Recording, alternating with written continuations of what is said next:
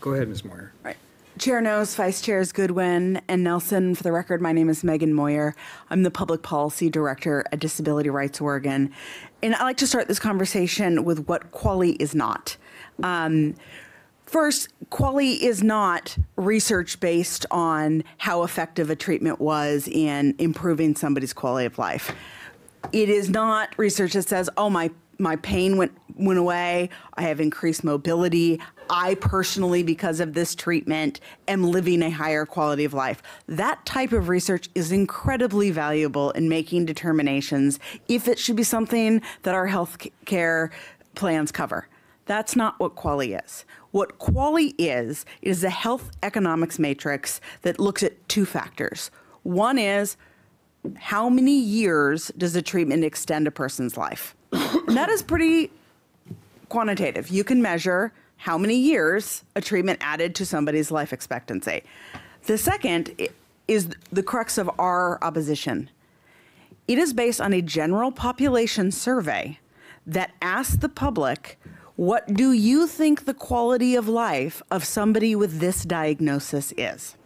It has absolutely nothing to do with what people with that diagnosis think of their own quality of life. It has nothing to do with anything other than the general population's bias about disability. Here is a real example in QALY, which is that a person with autism spectrum disorder, all people with autism spectrum disorder, does not matter severity. This is a generalized score, are worth 0.3 of a person, meaning any treatment that would extend the life of a person who has autism spectrum disorder, let's say it increased their life expectancy by 10, will then have that score multiplied by 0.3 because they're only worth 30% of a person. That is incredibly offensive to the disability and chronic disease community. Our own research shows that people with disabilities and chronic disease measure our quality of life equivalent to people who don't experience chronic disease or disability. This is not a tool that is based on science. It has no scientific value whatsoever, and yet it has been part of the Oregon Health Plan since its inception. In fact, when Oregon initially applied to create the Oregon Health Plan back in 1992, we were rejected by the federal government from creating the Oregon Health Plan because we specifically said we would use QALY as how we would create the prioritized list. So Oregon went back and created its own formula, but QALY was part of that. We have started moving away. In fact, the inception of the Health Evidence Review Committee was a step away from QALY. It brought in many more factors to consider, and when staff makes recommendations, QALY is no longer the primary tool that they use to make these considerations. We are now at a place where we don't need QALY to be able to make sound recommendations to the Health Evidence Review Commission. Staff have the tools they need. On the record, you will see a report from the National Council on Disability about QALY, where they specifically call out other health economics matrix tools that can be used instead of QALY that provide this information in an unbiased way. This is no longer needed in Oregon. I am proud of the work that we've been doing with the health authorities, Senator Patterson and Senator Gelsler. I think that we have reached a point where we can put this in our past and yet still be able to make sound, scientifically based choices about how we prioritize healthcare. It's not easy to make these decisions. It is hard to say there are conditions we do not cover. This bill does not say we will cover all conditions. It does not say we will cover more conditions. It simply says that the criteria that we use to decide what conditions are and are not covered are actually based on science and not bias. That is what this bill is about. I highly encourage your yes vote. I'm really proud that we can come today with language that we all feel can work and bring Oregon forward. Thank you so much. Okay. Oh, okay, two questions. Representative Javity and then Representative Deal. Thank you, Chair. A couple questions popped up.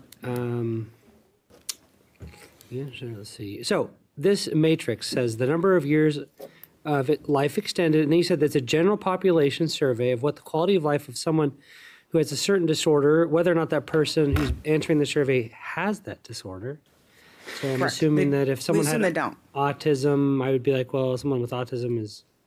Does the?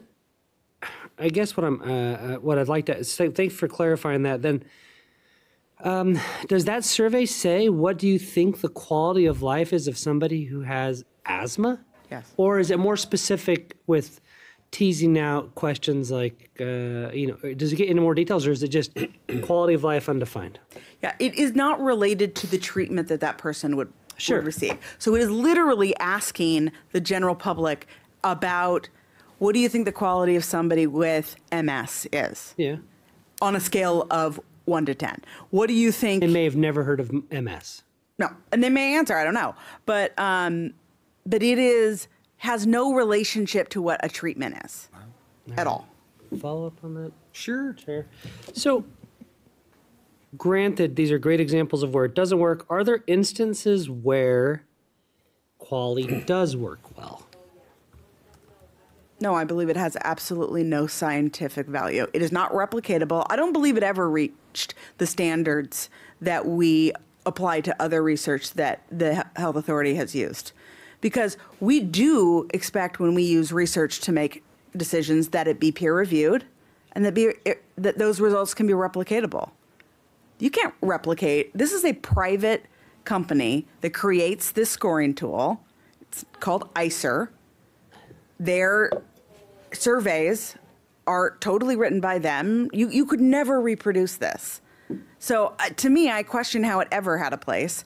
But no, I do not believe it has any scientific value whatsoever. And committee, just so you know, there's nobody signed up in opposition to this bill, just so you know. So if you're looking for the counterpoint to this, I could find it's not coming. They're not showing up. Representative Deal. Thank you, Chair.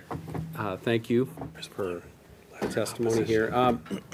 So will you mentioned when you were talking about QALY that how long the life would be extended. Now that would still, is that still a criteria? Okay. How's the age of the recipient? Is that still part of the criteria? Is that still considered? QALY, by using that number of years you extend life, could have a discriminatory impact on treatments for older adults. Yeah. So I'll acknowledge that. I'll also acknowledge other research uses very similar comparisons. Because your overall life expectancy is shorter, you're going to probably find smaller time amounts Sure. that you're gaining. But those will still be used after this bill passes? It's just that QALY score that you're talking about related to? Correct. So this is Yeah. about any score that does a quality in general measurement, which Got it. again Thank is you. not an individual's Yeah. self-identified quality. Yeah. Thank you. Okay. Oh, go ahead, Representative Younger. Thank you, Chair. Did you have a question too? My question is because I have no idea pretty much what you're talking about. I'm just going to be honest with you, but how many other states do this? I just want to know that. Like, are we the only state that does this? Or is there more states that do this? Use QALY. Yeah, I use quality and stuff. Other states use QALY. Oregon has used it in a unique way. Other states and private insurance and others have used QALY a lot of times in their prescription drug formularies. We do not in Oregon. We don't on the Prescription Drug Affordability Board. Prescription drugs are part of the prioritized list, but because Oregon got a waiver from Medicaid back in 1992, we don't cover all the conditions required by a traditional Medicaid program. We made a trade-off. We said, we're going to cover more lives, and in exchange, we will cover less conditions. Many states don't have a waiver, and they operate a traditional Medicaid program, and so they will cover everything that traditional Medicaid says that they have to cover. We chose to expand and therefore have a prioritized list. We are the only state that used QALY in creating that prioritized list. So we kind of have a unique relationship with this measure. Kentucky actually has a law that bans the use of QALY, but again, they didn't use it in this way, and their law only relates to their prescription drug formulary. Okay, thank you. Rep. Deal, did you still have a question? Yeah, real quick, thank you, Chair. Megan, what, do you know a person with Down syndrome? What is their score? Chair knows, Representative Deal, I am not sure what percentage of a whole that is. And it probably depends on the thing, too, would be my guess, maybe. It doesn't. It literally has one score for all people. They have autism on one score. Wow. I'm sure That's correct. this is Oh, just- okay. All right.